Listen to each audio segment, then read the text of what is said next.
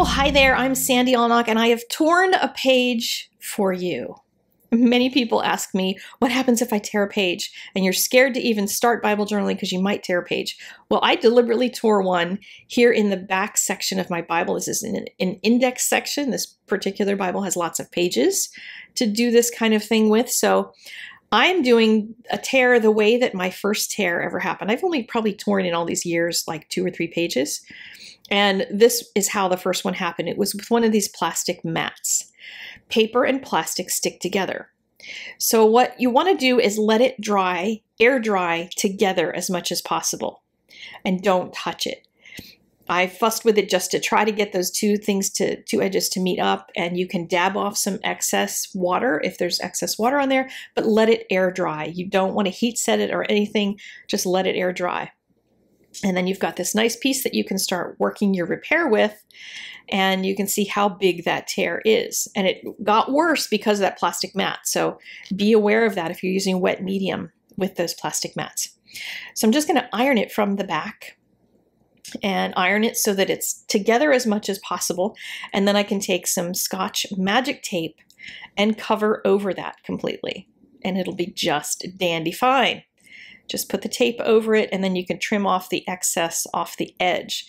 So don't try to align the tape with the edge of the paper or anything, just trim it afterward. If you're doing this with acrylic paint, and if it's acrylic paint that has caused the mess, acrylic will melt, and you don't want to melt it with the iron. But if you do have to iron it a little bit, just so you can at least get something to kind of flatten out a little bit, then iron it for a second, let it cool, iron it for another second, let it cool, and make sure you have something on the other side of it in case you do glue it to the front side, because that could be an issue. Now, the other thing that you want to do, if you have some sort of an error in your Bible, if you've messed something up, if you've drawn something poorly, if you've torn it, if you've bled through or something, then make a lesson out of it for yourself. And here, what I'm going to write down is, thank you, Jesus, for using my failures for my good, because he does that all the time. I don't know if he does that for you, but maybe he only has to do that for me because I'm more of a failure than most. But I'm so grateful that he's able to recover even something like this where I've torn a page.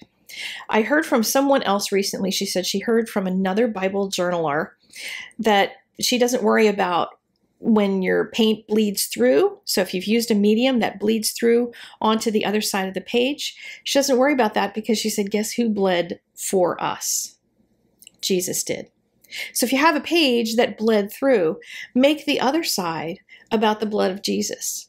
And it will then not feel like you've wrecked that page, you've ruined it, but use it as an object lesson to remind yourself that Jesus bled for you. He uses your failures. He uses your mistakes. He'll turn all of those things to your good if you're doing this with the right heart. And as I've said umpteen times, make sure you're Bible journaling with the right heart, with the focus on Jesus, on the scriptures, on learning more about him, on expressing your love for him. And don't worry about the perfection and trying to make everything so that there's no mistakes, because that's not how life is in this fallen world. Just make an object lesson out of it for yourself. So now I have this little page in the back section of my Bible in the index to remind myself that my failures are not unrecoverable when they are covered by the blood of Jesus. So there you go. Hope that's helpful to you and gives you some courage to move forward in your Bible journaling. Share this with somebody else if you know someone who's scared, and I'll see you again next week. God bless you.